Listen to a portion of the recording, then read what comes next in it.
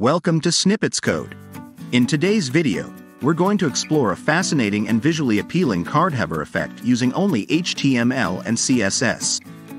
This effect will make your web design stand out by hiding the bottom part of a card, which contains descriptions and other details, and revealing it seamlessly when the card is hovered.